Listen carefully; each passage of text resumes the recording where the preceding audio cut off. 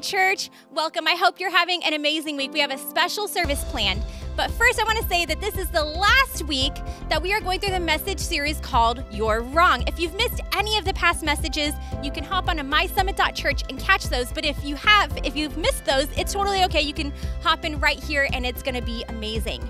This is also the last week that we have Pastor Dave with us. We're going to be sending him off, and Lori, we're going to be blessing them as they move to Tennessee. They're very excited in this next step in their journey, and we're excited for them. Also, next month starts something special because it is July. We have our Summit Summer Speakers coming, and that also means that we have food trucks every single week. We're going to have some amazing, refreshing treats after service, so make sure you come out and hang out with us. Let's hear more about what's going on at Summit.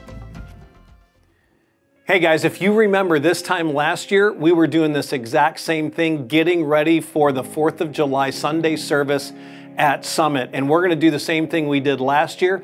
We're giving away big bundles of fireworks. Well, with gas at almost $7 a gallon and inflation at almost 10%, you probably would love some help getting fireworks this year. Well, we're going to do that. Be here in service. You'll get a raffle ticket and you'll win first, second, or third place, or nothing at all. And that's just as exciting as well. We'll see you back here next Sunday for our big fireworks giveaway. Good morning, Summit Church. My name is Dana Almora, and I'm so excited to share a resource with you today. We have 10 chaplains available for all of you.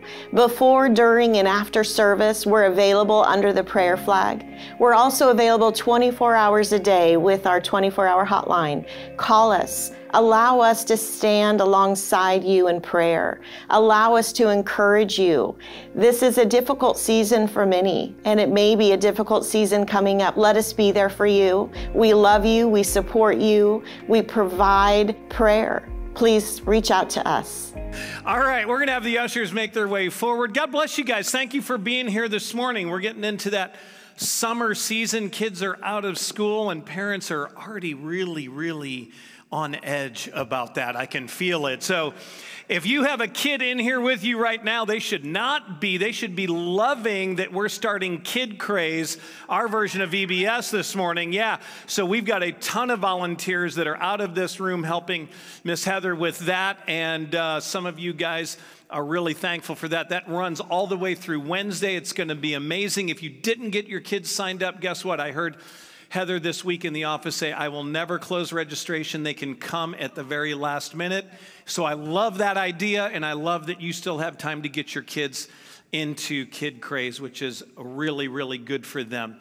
So we're going to pray over our offering, and just want to tell you how grateful we are for not only your faithfulness in tithing, but we have two very special things happening right now. Convoy of Hope, which you guys are being amazingly responsive to. And then number 2, Alejandra Medina, one of our own, is recovering from a rare kind of cancer in which she had to get a bone marrow transplant, in which they require you to sign a contract that you will have 24-hour care for about 3 straight months following. And if you don't, they won't do the transplant. So we had someone in our church who is literally willing, to give up their job so that they can be with her 24 hours a day, 7 days a week. But that's just an impossible ask to make of somebody. So we're believing that we're going to raise some money, and we're going to be able to help pay for some of that care so we can give that person some relief. Amen?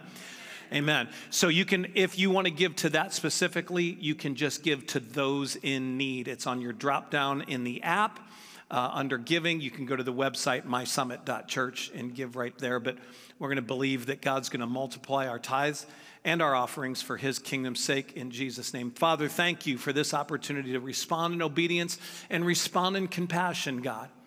We want to see people's needs met, and we know that you give through us, not to us, but you give through us, God, so that we can be a blessing to others. And in the meantime, God, you bless us.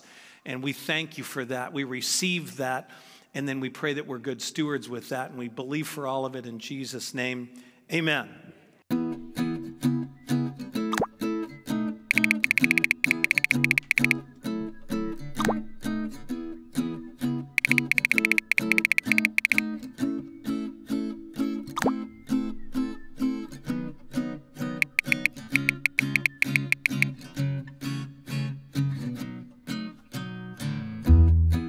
We have been for the last 3 weeks, and now including today, 4 weeks. And by the way, welcome to our online campus. These guys don't get enough attention from me, and so I want to welcome you guys. I'll look right into the camera and say, welcome to the online campus. We are working hard on getting this service streaming live on Sunday mornings at 10:30. And that takes a lot of work because of where we're at. We need to bring in extra internet to do that. And so we're working on that. We're working on a lot of things that are going to be really cool improvements on the way we do church around here. But anyway, we've been on this journey for now 4 weeks. Kind of an awkward one, if I'm being honest, because it's the recognition and realization that we're wrong. That we're wrong, not no, yeah, yeah, you're wrong about being wrong. That we're wrong not just some of the time on some things, we're wrong all of the time on everything. Here's what I mean. You can't possibly know all there is to know about any of the things that you think you know something about. You may know that this is a table, and you may know maybe even the exact height of this table, but I promise there are elements and parts of this table, where it was manufactured, who touched it, what the properties of this table are, you don't know. So even the simplest things, there are still things we don't know about it. And on the things we do know about, the things that really matter in our lives, we don't know enough about those things because we've been passed incomplete information from people just like us who don't know. Like, for instance, one thing that they're saying now is that dinosaurs, if you've seen the new Jurassic movie, that there's a bunch of new dinosaurs that have feathers on them because now the researchers and scientists are now in agreement that they probably didn't have this leathery, scaly skin, but now they were covered in feathers. So what we knew for a long time, we don't know that anymore. Now we know something completely new. So that which we knew was wrong, or that which we know now is wrong, I can't figure it out. What I do know with certainty is that we're wrong all the time. But as followers of Christ, you would think the one thing we would want to be least wrong about, that we want to care whether or not we're wrong about, is the thing that we should be most right about. And that is what we know of God. Because what we know of God changes what we know of ourselves and what we know about each other. Now, I've got some good news for you, and I've got some bad news. Here's the good news. The good news is that there is an authoritative body of work that is perfect in its truth-telling of who God is. In the fact that God gave us everything He wanted us to know, possibly that we're capable of knowing, in this body of truth called the Bible. That's the good news. Now, there is bad news, though. The bad news is this: it not only reveals how perfect God is and how right God is, it gives us a picture of that. It does as good, if not a better job, of showing us how broken, how messed up, how finite, how sinful, how incomplete, and how wrong we are. And that means that even if the body of truth from which we learn what is right, we are so broken that we are bound to get that wrong. That's bad news. Because even if you have the manual that shows you everything about what it takes to be right and recognize right and do right and know right, you will still get it wrong. That's not blasphemy. That's not heresy. That's Scripture. Listen to what it says in 1 Corinthians 13:12. This is the Apostle Paul. He says, "For now we can only see a dim and blurry picture of things, as when we stare into a polished metal," or other translations will say a foggy mirror. I realize that everything I know, everything I'm certain about, everything I've learned, all my knowledge is only part of the big picture. But one day when Jesus arrives, we will see clearly, face to face. In that day, I will fully know, just as I have been wholly known by God.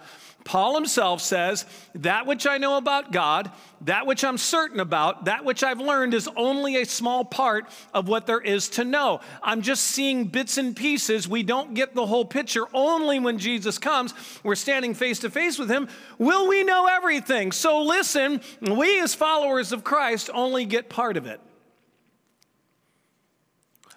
The problem with that is that not only do we live our lives with a lot of broken information, a lot of incomplete information, a lot of wrong information, we spend a lot of our time focusing on all the wrong stuff instead of really working hard to get the right stuff right. Let me say that again. As followers of Christ, it has to be our intention to not get any of the wrong stuff right, but get the right stuff right. But we spend so much of our time really focusing on getting all the wrong stuff right that we don't spend any of our time getting all the right stuff right. Listen to what it says in 2 Timothy 2, I think it's 14 through 17. This is Paul writing to his protege, Timothy, a young leader in the church, and he says, continue teaching these things, warning people in God's presence not to argue. So he just went through right above this passage. Paul had just given Timothy this, like, Jesus died for us so we can be saved, and where we're incomplete, he's complete, and if we reject him, he rejects us, but if we accept him, he accepts us. He goes through these really, really basic fundamental declarations of truth and faith, and he says, you've got to keep teaching the simplicity of the gospel, get the right things right. Continue teaching these things, warning people in God's presence not to argue about, don't split hairs. Don't get caught up in stupid arguments. It does not help anyone, and it ruins those who listen. Make every effort to give yourself to God as the kind of person he will approve. Be a worker who's not ashamed, and listen, who uses the true teaching in the right way, who uses the gospel, the truth of God's word, in the proper way, because it can be used in the wrong way. Stay away from foolish, useless talk, because that will lead people further away from God. Not only is it important that we get the right stuff right, but that we avoid the wrong stuff, because we can actually cause people to move further from God when we misuse and abuse Scripture, and when we focus on the wrong things, and when we apply the Word of God wrongly. So we're going to spend just a couple minutes today, and we've got a special ending today. We're going to be saying goodbye to a couple of our team, and we're going to celebrate them out, but I want to share some important truth with you in this last message of this series. And by the way, next week begins our summer refresher series with 5 amazing guest speakers who are going to absolutely kill it. John Pritikin, one of my close friends who is a giant teddy bear, is going to be here next week. And he's going to not only just share a word from God, but he's bringing his book that I got to help kind of be a part of. And he wrote his story in this book and a lot of encouragements in it. So bring a few extra bucks with you. John will have those books here for you. Number 1, I get the rightest thing wrong when I forget who it's for and who it's about. The rightest thing being the Word of God. I get it most wrong when I forget who it's for and who it's about. Listen to what 2 Timothy 3:16 and 17 says. It's a really famous passage. You'll hear it quoted all the time because it says this: God has breathed life into all Scripture. It's useful for teaching us what is true. It's useful for correcting our mistakes. It's useful for making our lives whole again, and it's useful for training us to do what's right. By using Scripture, the servant of God can be completely prepared to do, for us to put into action, every good thing. So it says a couple important things. Number 1, it says that God's word is breathed. Other translations will say God's word is inspired. It's inspired. Now, that inspired means a couple different things. It means it's encouraged or motivated. And it could mean that, but it doesn't mean that. Did you know that inspire means to breathe in? That you inspire something? And in this case, it means to breathe in what God breathed out. So here's what happens. God takes ordinary, sinful, broken, incomplete, wrong men, and he uses them as the vessel to give us the rightest thing we'll ever know. So the brokenness of man becomes the messenger of how broken we are and how right God is. Because I can't think of a better way for you and I to understand how good God is than someone who's completely broken and wrong to tell us that.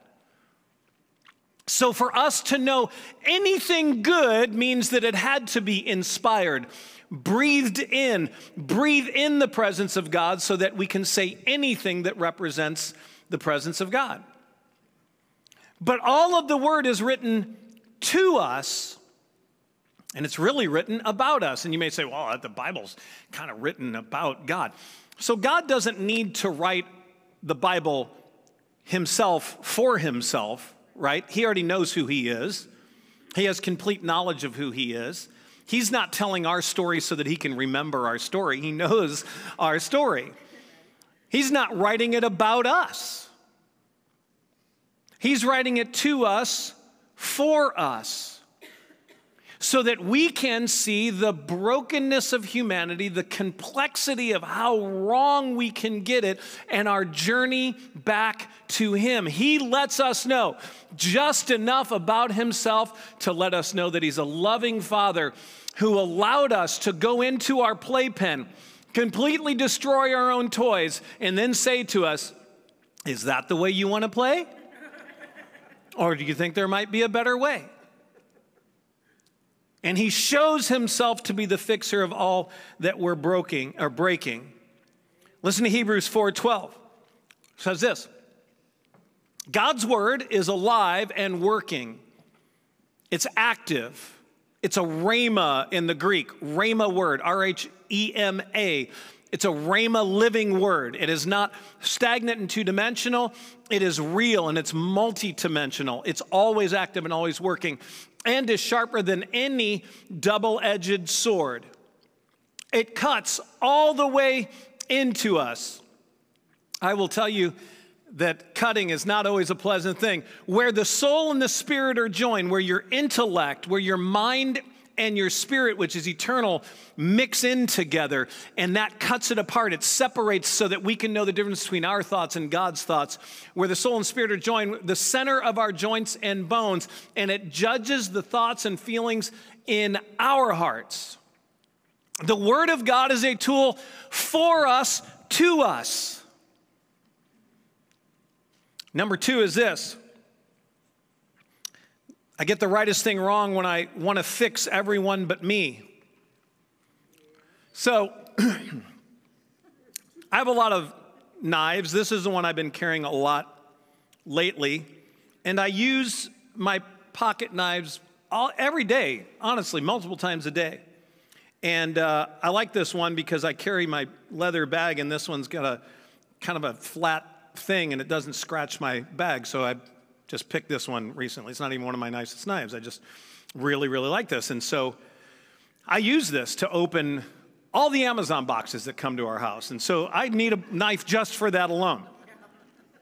And I use it to open packages, and I use it to cut rope, and I use it to cut tape, and I use it to cut string that's hanging off of clothes, and I use it to cut zip ties that hold trailer hitch locks onto their packaging, because that's what I did yesterday.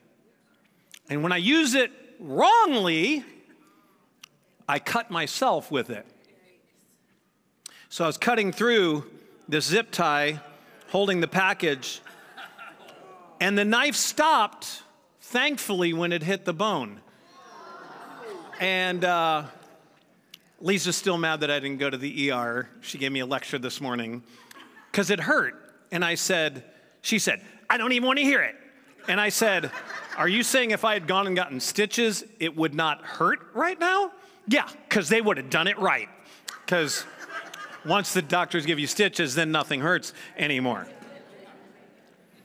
So there's a lot of good uses for that knife, a lot of practical uses, a lot of purposes for which it was created. cutting myself is not one. That's not a purpose. That's not a good use of that weapon. That tool is to be used on me. And I would say this, the Word of God is for a practical, purposeful use. It's meant to do things. It is meant to cut away things. It is meant to eradicate things. It is meant to divide things. It is meant to separate things. It is meant to produce things. But we almost never like to feel the pain of using that on ourselves.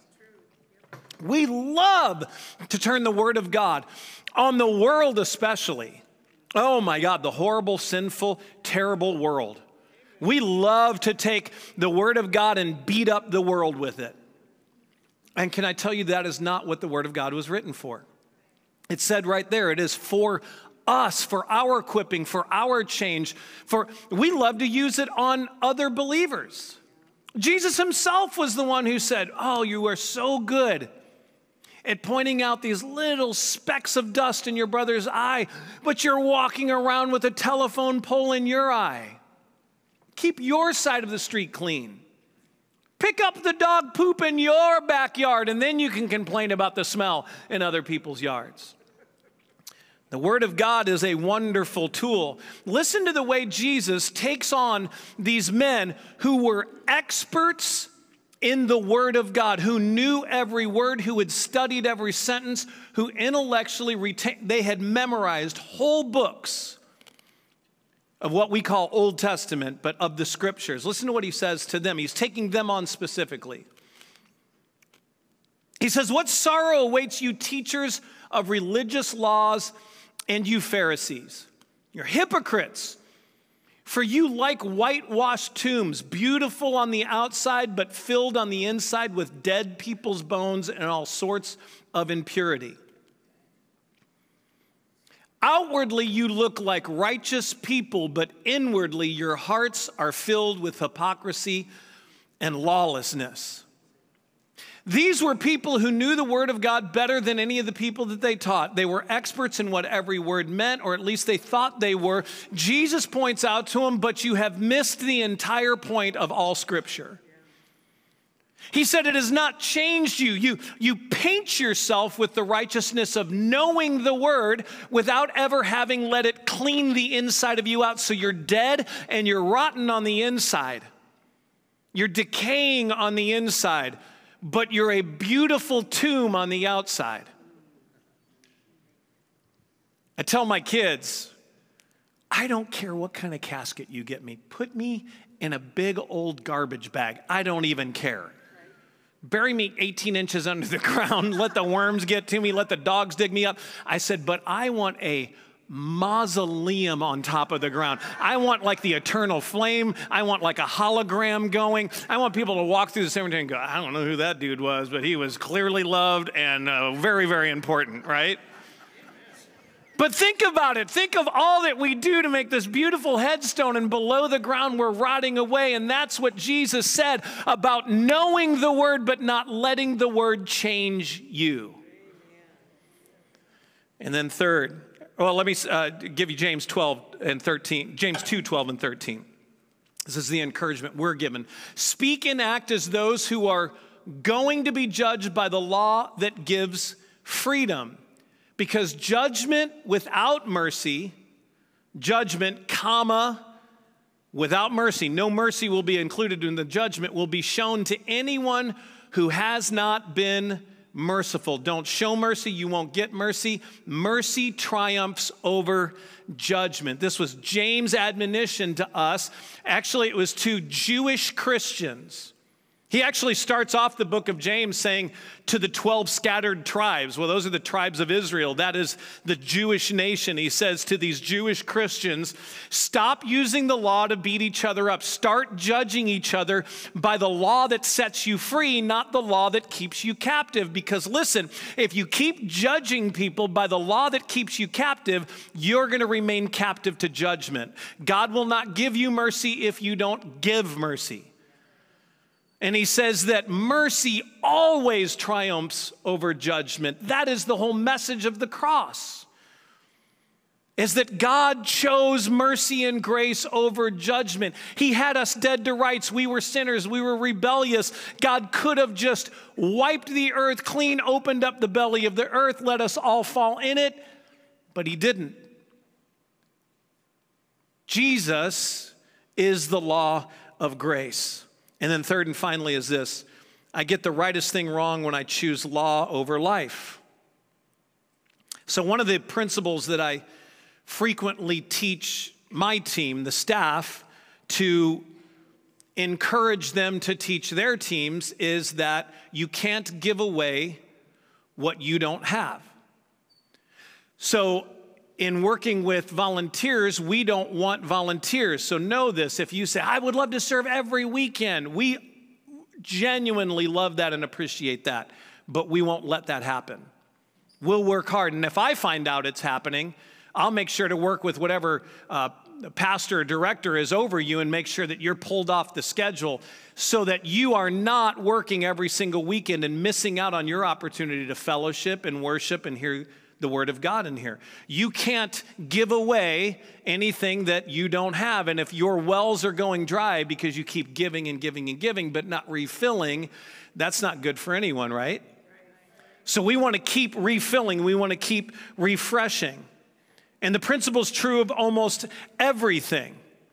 If we have a hostile and unhealthy belief about marriage, then that's what we're going to produce, not only in our own marriage. We're going to give away that which we have. And we're going to act on that which we don't have. If we don't have health in our life, we won't produce healthy things. So if you are dry and you don't have good things happening in your marriage, you are going to sort of regurge unhealthy things.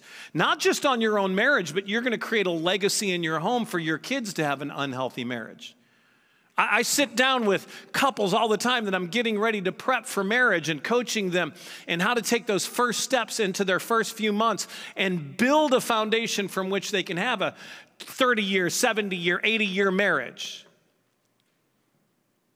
80 years would be a little much. Lisa's grandpa lived to 100. I mean, his wife didn't, but he did, and so it was still a good marriage.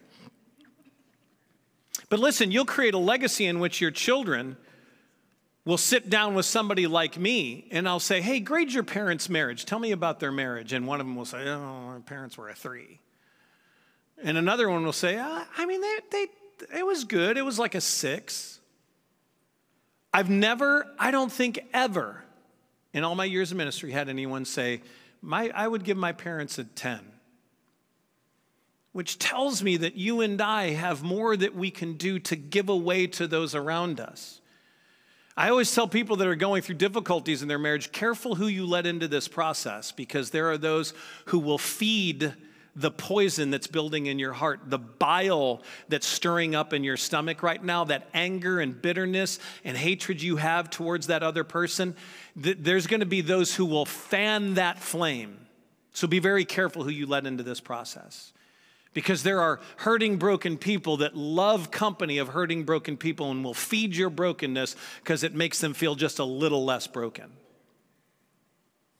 So there's a lot of wrongness that we can feed into and carry around with us. But listen to what Romans 7:6 says.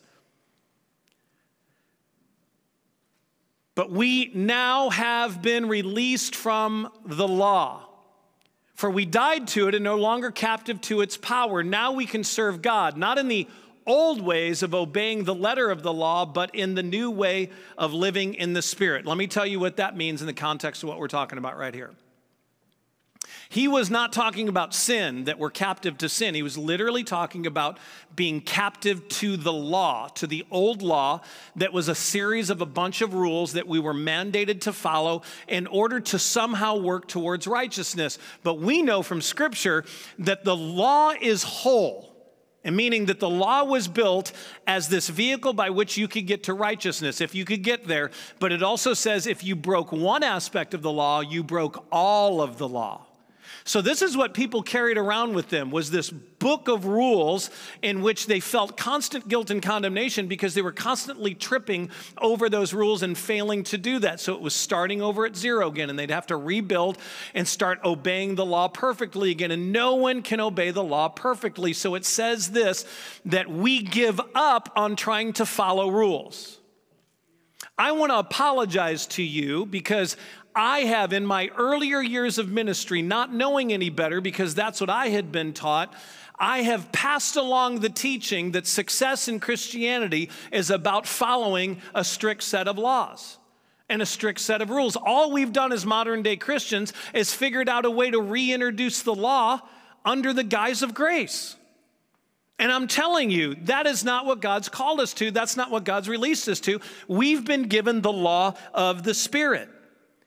The Bible tells us literally how to do that. Listen to what it says in 2 Corinthians 3:6, and this is where I'm ending. He is the one, he, capital H, God is the one who helped us tell others about this new agreement, this new covenant. When Jesus came, we left the old covenant, what it took to be righteous through the law. We abandoned that. That's not how we get there. This new agreement, his new agreement to save them. We do not tell them that they must obey every law of God or they'll die, but we tell them there is life for them in the Holy Spirit. The old way, trying to be saved by keeping the 10 commandments or the law, ends because remember, the Jews had done a wonderful job of taking the 10 commandments and turning it into thousands of commandments. Keep the Sabbath holy. They literally would say you can't take more than 90 steps on the Sabbath. They called Jesus out for healing on the Sabbath. They were literally turning the law on the Son of God. On God in flesh. That's how crazy they had gotten with the law. It says, the old way, trying to be saved by keeping the 10 commandments, ends in death. But in the new way, the Holy Spirit gives them life. Can I tell you this?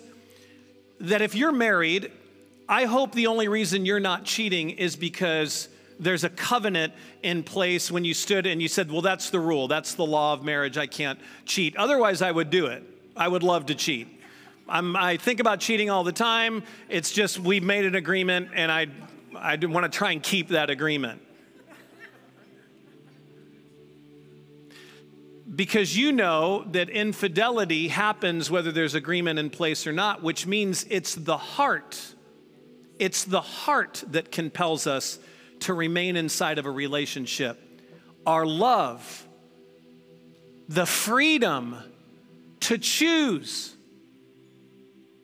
I'm not married to Lisa for 29 years because I made a commitment 29 years ago and I can't figure out how to break it. But my freedom to walk away is overpowered by my freedom to choose to stay. I choose every day to stay. She's tried to get away, but I choose to keep her in the relationship. I choose to make her stay. And I know right now, and I didn't even want to say it because it's literally like, it's like standing near a bonfire and just like splashing around a cup of gasoline in my hand. But the Supreme Court ruling overturning Roe versus Wade, I've been frustrated not because of the way the world reacts, because they only act like those who don't know Christ would react. That's going to be what their reaction is. I've been frustrated at the response of followers of Christ who, number one, gloat. That's never a good look for a Christian. So I would ask you to not do that. It's not becoming, and Jesus would never, ever do that. And it's not a spiritual victory, by the way. That's a legal victory. We didn't win anything spiritually. And number two is this: when followers of Christ can't differentiate between their legal rights and their commandment as a follower of Christ to love God's purpose for everybody, including the unborn. What I would say is this: legally, maybe some ground has been covered. But can I tell you, not a single heart was changed this week? Not a single person began believing in life because of a legal ruling. As followers of Christ, our mandate is to not change laws and legislate people towards righteousness, but rather introduce the freedom that comes through a relationship with Jesus Christ, to know God's highest and best for them, and then let every decision they make from there be filtered through, God, what is your highest and best for my life and all that I manage and steward in my life? That's what you and I are supposed to be doing. And if you don't see it that way, I would love to sit down and walk through Scripture with you to see what the mandate and behavior of Jesus was as he walked this earth, what he used his influence to do. There was terrible things that happened, and I want to tell you, not only did abortion exist back then, they would murder children during sacrifices, born children. Evil existed on greater levels than it does even today. We haven't capitalized, we haven't cornered the market on terrible things that people do. So we need to set our righteous indignation aside for a second and say, what did Jesus do in the middle of all this craziness? And he worked to win the hearts of people to a loving, grace-filled relationship through him with his Father, so that they could be changed from the inside out.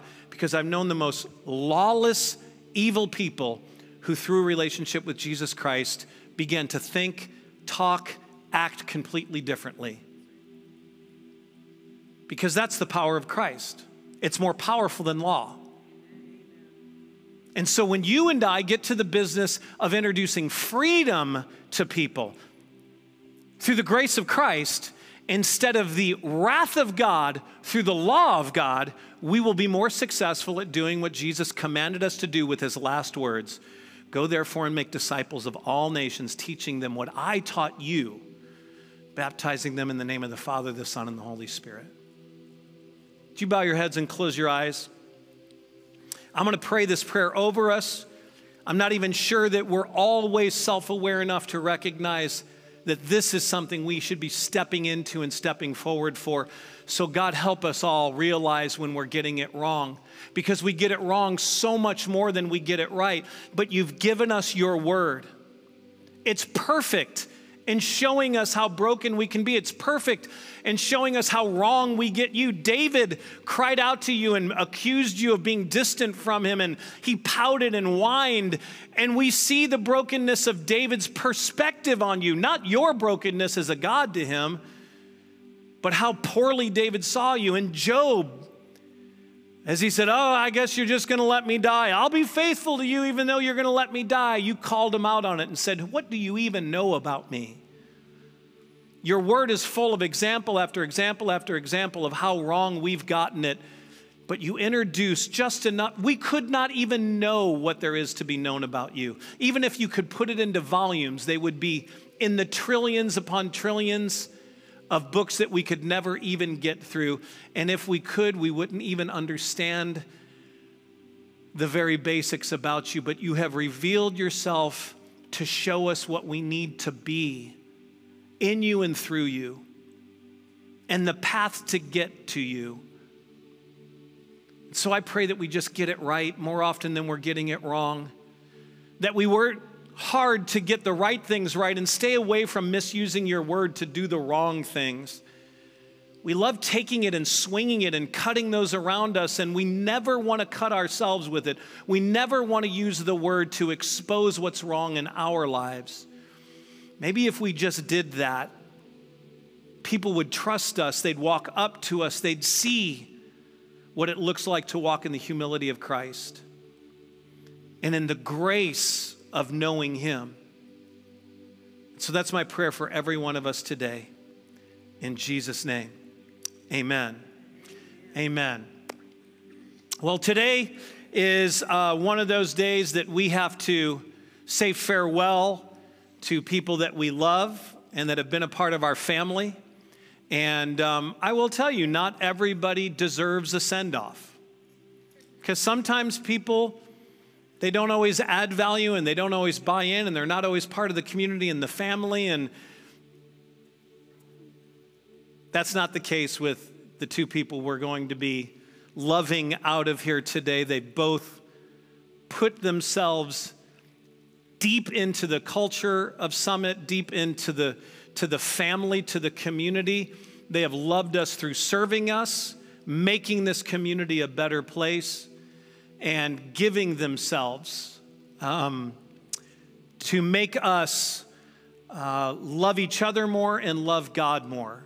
And both of them served in very meaningful, very practical, but very meaningful ways. And I want to invite Pastor Dave and Lori up here. If Lisa's here, can I have you join me? Can I have the whole staff join me as well? If we have our board members here, I'd love for you guys to step up. We're going to move this out of the way.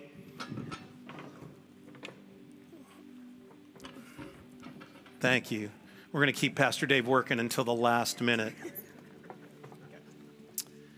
And then can I have Jamie and Matt come up? And you can bring the kids too, if you guys want to bring, because they've been a part. Yeah, awesome.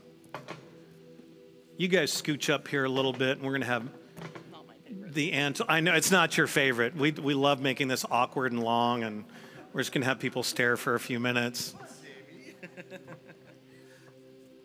Look at Gianna. Little mini mama right there. These guys have all been an enormous blessing. I hate using the word blessing because it's kind of one of those churchy words that doesn't mean anything unless you really mean what it means, and I do mean what it means. Blessing in that everything they touched, they added blessing to. Does that make sense? That they added worth and value, and that came motivated out of love for you.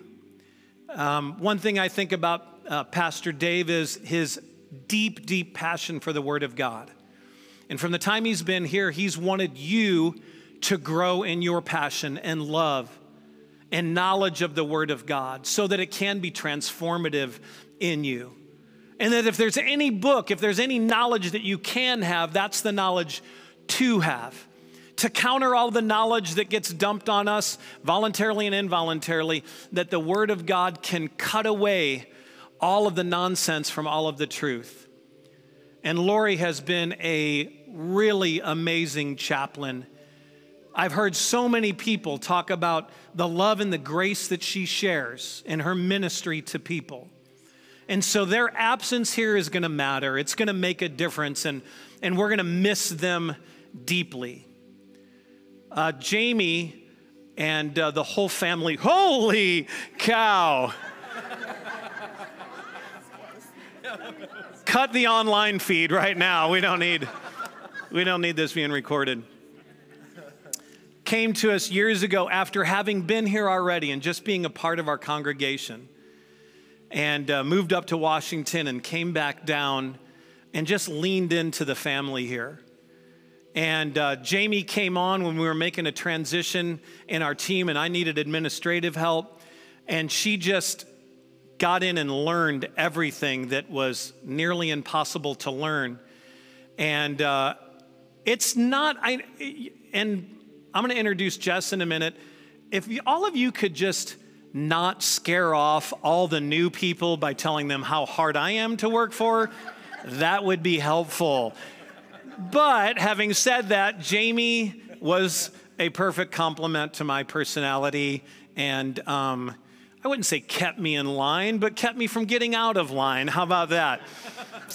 And she was a big ally of Lisa's, who they would partner together to keep my life under control. And but not only that, both of these guys have. I wish you could sit in on a staff meeting. We start at 10:30, and unfortunately it rolls till about 1 o'clock. We're always late to lunch, because we have fun together and we laugh together and we enjoy talking with each other and sharing with each other and being a part of each other's lives. And we made that work even over the last 18 months as the Antles have been in Reno. And Jamie would come down twice a month and we would Zoom in the other times. And we just couldn't stand the idea of that not continuing. So this is a difficult day for all of us. But here's what I believe, that this is a new season of God's highest and best for both of these families. Because what's awaiting the Doties in Tennessee and what's already begun in the Antles establishing their new life in Reno, that's good. We don't ever resent that or regret that for them. We want to see them move into the next season of God's highest and best. So we're sending them off with our blessing today. We're sending them off with our love today and sending them off with the knowledge that this is always home to them. They can always come back. They can always be here. They'll always get love when they come back. And that when we talk about them behind their backs, it's always going to be good. It's always going to be good. And so I'm going to pray for them. And if I could have you just stand to your feet. And we like to do this. Pretend that you get to be on stage here with these amazing people and that you get to put a hand on their shoulder and pray over them. Would you do that now? Just extend a hand towards them like you're getting to pray for them. Staff and board, you guys can come put your hands on them. And I want to pray for these guys. Father, we thank you first for the Antles and just getting to see this family grow and thrive and prosper under the banner of Summit for these years, but now getting to see them land in an amazing church there and in new jobs there and new schools and seeing the kids thrive. It's wonderful to see those who you love do well. It's wonderful to see them happy. It's wonderful to see them thriving. And we don't resent that, God. We don't say, well, if you're not doing it here, we don't want to see you do it anywhere. We are thankful that you've moved them into this next season. And we pray it's even a better time than that they're even more involved in their church there, that they're even more loved there, that they feel even more appreciated there because, God, we always want increase, not decrease. And so we thank you for all of that. It's going to hurt us, God. Our hearts are hurting because we have to let go. But we do this, God, blanketing them in our love and sending them off, letting them know that family still is right here in Lincoln and that they always have a safe place to land, to just be hugged and loved on and told how important and valuable they really are.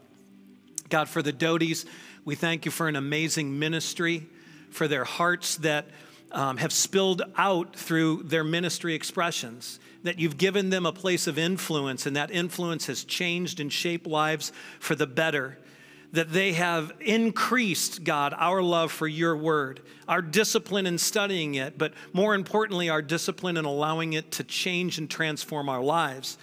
Because just knowing it's not enough, God, just hearing the word's not enough, but being doers of the word, that's the ministry you've given to this family. And I pray that as soon as they land, that your Spirit speaks to them, they find a community of faith that fits them well and they fit well. And God, they're going to begin to use their giftings to influence that community and increase their love for you and your word. And I pray that they would find friends quickly, God. It's tough moving into new communities, but find friends quickly. And those friendships would be deep and meaningful and ones they can trust early on.